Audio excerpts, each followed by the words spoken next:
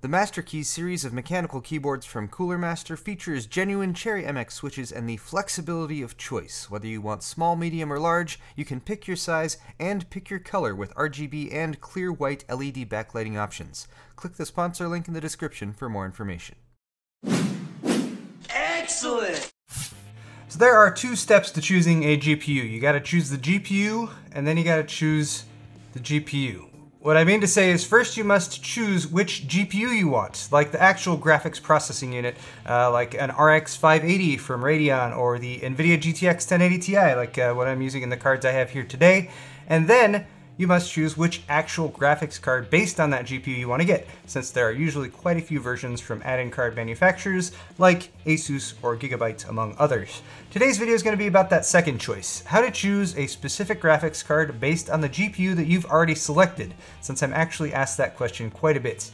Today my matchup is between two GTX 1080 Ti based cards, the ASUS STRIX 1080 Ti and the Gigabyte AORUS 1080 Ti, and I'll be pitting these two cards against each other while also pointing out the areas of distinction that you can use when choosing any graphics card. So first off, obviously the GPU is going to be exactly the same between these two different cards. The code name of the GPU is GP102, and that means they'll both have 3,584 CUDA cores, 224 texture units, 88 ROPs, 12 billion transistors, etc. All the specs that apply to that GPU.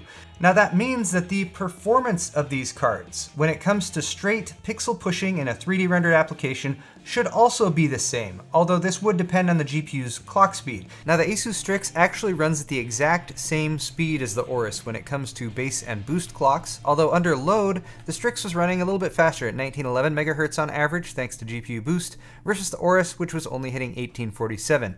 I think this was actually due to the STRIX running at a bit higher voltage, 1.049 volts, versus the AORUS, which was at 0.962, a bit more conservative. These are those little details that can change from card to card based on the VBIOS that's loaded, but the main point though is that how much you can overclock will be much more dependent on your specific GPU than the card and the cooler that's built around it.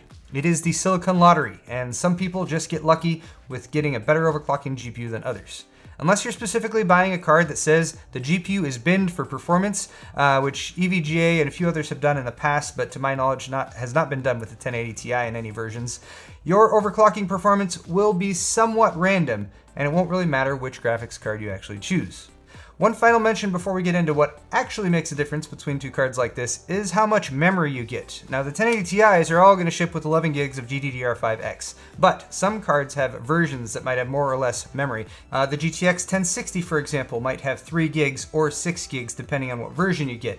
If you're in this situation, I usually recommend opting for the version with more memory if you can afford it, as that will help you run games at higher resolutions. So I'm not focusing on benchmarking performance for this video, but here are some Firestrike Ultra results just to show how clock speed affects performance. Out of the box, the ASUS STRIX pulls ahead just slightly due to that higher average sustained boost clock, but when I overclocked both cards manually, the AORUS 1080 Ti was actually stable with a plus 75 core clock, whereas the STRIX had to be dialed back to about plus 50. This allowed the AORUS to leapfrog the STRIX when I reran the tests and edge it out with a slightly higher sustained core clock. All this is to say though that raw performance is not the primary deciding factor that you should be looking at when it comes to choosing your graphics card if the GPU is a constant. What you should be focusing on is the card's build quality, aesthetics, noise levels, cooling, extras, which is a catch-all category, and pricing. So let's talk build quality, and this will overlap with cooling and noise levels just a little bit of course, but don't overlook details like how well the card is put together and what materials are used. Personally, I like that AORUS went with an all-metal shroud to protect the fin stacks and fans underneath, whereas the STRIX shroud here is made of plastic. These are both high-end cards though, with multiple copper heat pipes for cooling. They're very heavy, both of them, which means that there's lots of mass in there, thermal mass that can absorb heat, and they both have very nice high-quality backplates. I would give AORUS a hard time for their copper GPU backplate panel that they put on there, which Gamers Nexus did a video on and has shown to be pretty much pointless when it comes to actual cooling, but they do have a massive GPU and memory cooling plate on this card on the front side of it where it matters a little bit more, so hopefully that makes up for it. Both cards, though, are very well built. I would give the edge to the AORUS, though, here for that all-metal shroud. Now, aesthetics might mean nothing to you if your case doesn't have a side panel window, and that's okay. You can just ignore this category. But for many PC builders out there, it does make a difference, especially if you want RGB LEDs. The design work we have is a bit subjective, of course, some people might like one more than the other, but overall, I like the STRIX card just a little bit better when it comes to looks. I've said for quite a while that when RGB LEDs exist on a card, as they do on both of these, there should be no other fixed colors. For some reason, Gigabyte keeps using orange accents, which makes everyone sad, except people who are building in a Be Quiet case, I guess. I also like that ASUS went with nickel plating on wherever they had potentially exposed copper, which I think also leads to a cleaner overall look.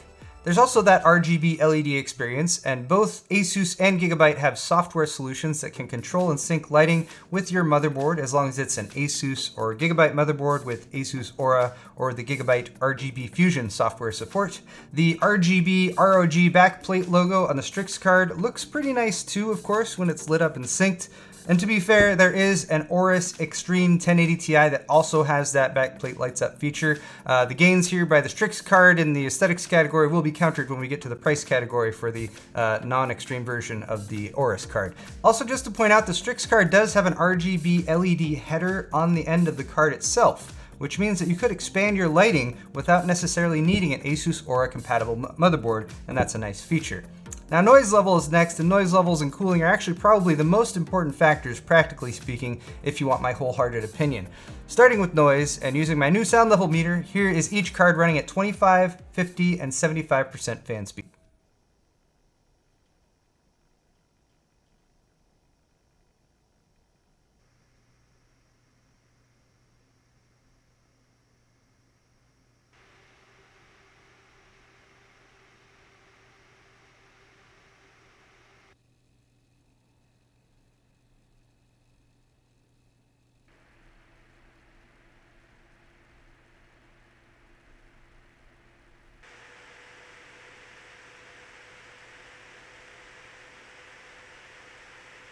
Now those tests might make it seem like the STRIX is the louder card, but remember I'm using percentages of the maximum fan speed, and the STRIX fans max at about 3,900 RPM, whereas the AORUS goes up to 2,900. So in that 75% test, the STRIX was at 2,750 RPM, the AORUS was only at 2,175.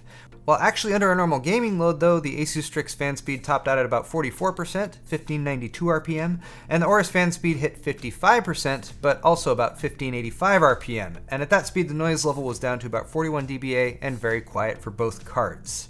That takes us into our cooling comparison, which was again a bit of a wash with both cards performing within about a degree of each other.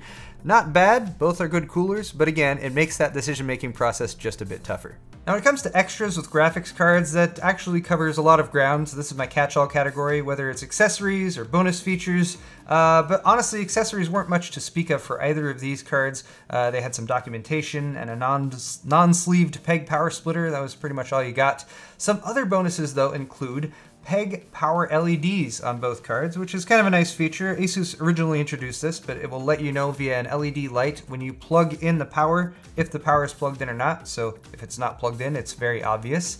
Now the AORUS card here also has expanded video outs. It's got an additional HDMI out on the back and an internal VR HDMI port to pass through to a front panel port on your case. This could be a very key selling point for someone doing a VR-focused build, since having the amount of internal HDMI connectors isn't always there. The ASUS STRIX card, on the other hand, includes internal fan headers, 2 of them on the card itself, 4-pin PWM, so you can have more case fans connected to the card that will run on a speed based on the GPU temperature. Also next to that, ASUS put an RGB header, as already mentioned, and they've also included voltage read points on the board for people who are doing high-end overclocking and actually want to get direct voltage readings off the card itself. You might also want to consider in this extras category the warranty you get for the card, the company's reputation for the card that you're buying, and then also return policies and step-up programs. And here I'd just like to point out EVGAs. They have a long-standing step-up program that's very nice, but stuff like that you definitely want to take a look at when you're comparing cards between different manufacturers. Finally, of course, there is the price, because going back to my original statement that the GPU is really the main factor when it comes to the actual performance you get, it would sound like most people should just get a $699 Founders Edition card and call it a day. The AORUS 1080 Ti costs $720 right now at Newegg, and for that $20 you get better cooling, a quieter card, and some additional features versus the Founders Edition. The ASUS ROG STRIX 1080 Ti costs $780 right now, and for that extra $80 you get better cooling, a quieter card, and some additional features versus the Founders Edition. So to conclude this video, I would say that ASUS probably wins this matchup if price is no object, which it might not be if you're in the market for a 1080 Ti. Lots of people's full gaming computers don't cost $700+ like one of these 1080 Ti's costs. If you just want 1080 Ti performance though, and aesthetics are less of a concern, and you don't think $60 is worth paying for some additional RGB features and voltage read points, then the AORUS 1080 Ti is probably right up your alley, and I would recommend it over the Founders Edition. But guys, that is all for this video today. Links to these parts that I've used and equipment and everything is down in the description. Also down there you can find links to my store where you can help support my channel by grabbing a shirt or maybe a mug or a couple pint glasses. Also remember to like the video if you enjoyed it, subscribe for more videos coming very soon, and as always, thank you for watching.